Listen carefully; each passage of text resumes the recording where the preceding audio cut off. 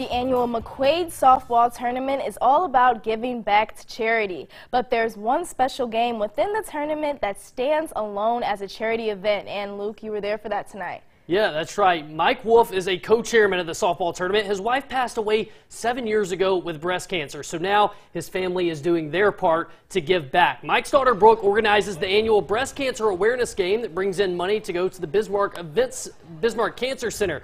The game features celebrities from around town, like some of our own here at KX. Last year, they received $7,000 just from this game.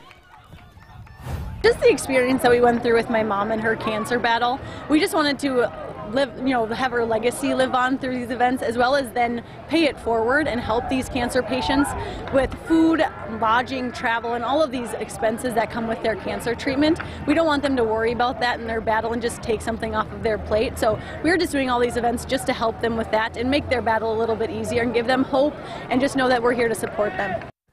Wow, that is just awesome to see. Taylor, how is the weather looking for the final